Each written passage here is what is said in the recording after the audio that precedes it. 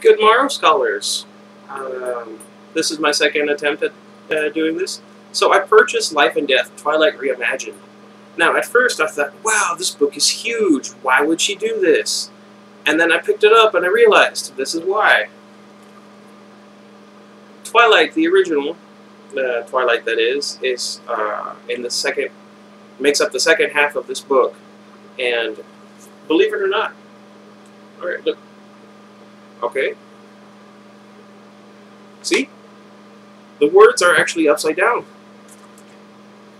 They actually flipped it. Okay. So this is going to be a quick little review on the foreword, somewhat, and the preface. I just want to test the waters with this. I want to turn this into a little mini-series. It won't be a mini-series because... Alright, now, I've read all of the Twilight books from New Moon on, and I never actually read the original Twilight. I did watch all the movies, unfortunately, and I've never gotten around to reading the book Twilight. So I thought, since I heard about the 10th anniversary with Life and Death Twilight Reimagined, that it would be a really good thing to do, especially for my mom. Number one, she loves Twilight, and I thought she would love to have this. That's why I bought it. But also, much like what I do with horror movies, I'll watch the remake first and then the original, and I'll compare them. So I'm going to be doing this with Twilight, and this will be my horror series, I guess, for the channel for now, since my friend Miga couldn't come up with any good horror movie lists this year, which is disappointing, but at the same time, I'm not really interested in any horror movies at the moment. So, actually, starting the 19th, I'm going to be watching every single Paranormal Activity movie in order. So, we'll do that. That'll be fun, I think. Anyway, but back to Twilight Reimagined. Now, for those of you that don't know, this is a gender-swapped version of the original Twilight. Bella becomes Beau Buford. I don't remember the name she picked. Edward becomes Edith, I think. Jacob becomes Julia. The only thing, well, technically it's four things. Two sets of characters stay the same. That is to say, Charlie, her father, his father, and Renee, the mother. And her reasoning behind it was actually thought out and made very good sense, which I was surprised. Sorry, Mom. And she said it was because she couldn't see Renee as a man getting custody of a child over Charlie as a woman because of their wildly different lifestyles. And it makes perfect sense. You know what I mean? Somebody like Renee, but a man in the late 80s, would never be given custody over a mother who has a steady job and such ties to one's community. Ever. Even today, that would be highly doubtful.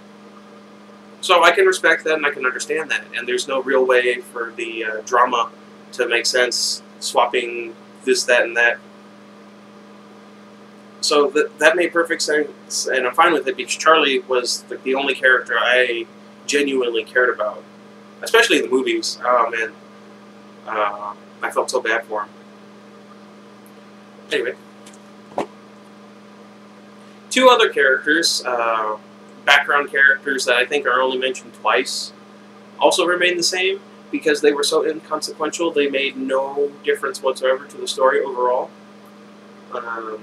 That's not her reasoning behind it, but that's essentially the meaning behind her words. Now then, what I'm planning on doing is reading... I'll either read the full book first of Twilight Reimagined, and then I'll read the full book of Twilight. Or, what we can do is I'll read one chapter from Twilight and one chapter from Life and Death, Twilight Reimagined, not in that order.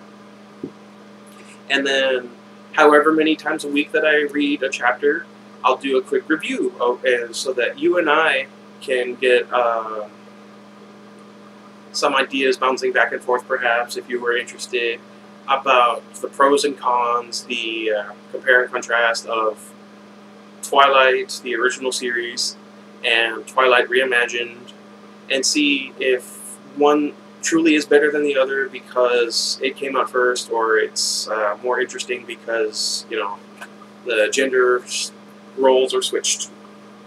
Now then, I'm going to read the preface. I kind of went over the foreword at the first time I tried to record this. Bear with me. I'd never given much thought to dying, though I'd had reason enough in the last few months. But even if I had, I wouldn't have imagined it like this. I stared across the long room into the dark eyes of the hunter, and she looked pleasantly back at me. At least it was a good way to die, in the place of someone else, someone I loved. Noble, even. That ought to count for something. I knew that if I'd never gone to Forks, I wouldn't be about to die now, but terrified as I was, I couldn't bring myself to regret the decision. When life offers you a dream so far beyond any of your expectations, it's not reasonable to grieve when it comes to an end. I feel like unreasonable would be a better word here. The hunter smiled in a friendly way as she sauntered forward to kill me. Okay, so as you can see, for the most part, the meaning of the words spoken are, for the most part, the same, however changed. And let us compare the preface, if there is such a one, in the original. Bella. I'd never given much thought to how I would die, though I'd had reason enough in the last few months. But even if I had, I would not have imagined it like this. I stared without breathing across the long room into the dark eyes of the hunter, and he looked pleasantly back at me. Surely it was a good way to die, in the place of someone else, someone I loved. Noble, even. That ought to count for something. I knew that if I'd never gone to Forks, I wouldn't be facing death now, but terrified as I was, I couldn't bring myself to regret the decision. When life offers you a dream so far beyond any of your expectations, it's not reasonable to grieve when it comes to an end. The hunter smiled in a friendly way as he sauntered forward to kill me. Now, as you can see, that's the first time I've ever read the preface. Although I think Bella, Kristen Stewart, and Twilight read most of this, or spoke it aloud, rather, in the first Artemis book. And as you can see, for the most part, it remained unchanged. A few different words misplaced, or switched around, or added, depending on how you want to look at it, which isn't too bad. However, I feel like one of my biggest complaints with Stephenie Meyer and Twilight in general is purple prose, number one. You know, a bunch of needlessly convoluted words thrown in to make the book sound smarter than it is.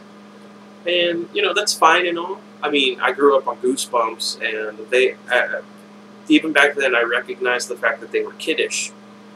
But there are better ways than purple prose,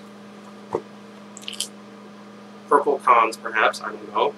A good example of this being done well, especially in regards to a children's series that I used to read all the time, Animorphs. It started out very much for kids. It was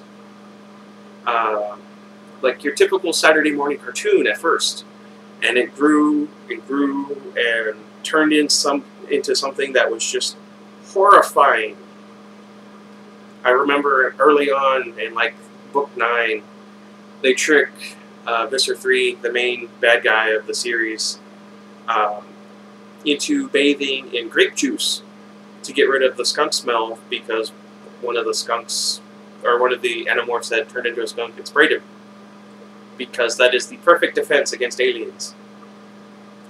And they never got around to telling him the proper remedy, which I thought was funny because so many Yeerks were in control of humans that they would have known. I guess he refused to accept it. And then it ended with a bunch of war trials and a lot of people being put to death for crimes that they committed during the war, or during the invasion rather. And it's just a huge difference. Like, if I hadn't grown up with the series, I wouldn't have been able to wrap my head around it at the end of it by starting, there and then reaching the end. And it was amazing. And I didn't get that feeling from like New Moon or Eclipse or Breaking Dawn or The Short Second Life of Bree Tanner. I've forgotten exactly the title. That's not important right now. Okay, so you guys let me know if you would prefer that I read one book entirely and then the other, and then I do, I guess not a synopsis, but I keep you updated with what I'm reading, and we can talk about it. Like, say you want to have some things that I discuss in the next episode for this one. I can talk about that, and I'll read this, so you guys don't have to. Or for those of you that do want to read it, and you want someone to discuss the book earnestly, I will also do that. I have no problems. I've always said anyone who can write, even if I don't like it, deserves some sort of respect. Even if I feel like they don't deserve it, Joss Whedon.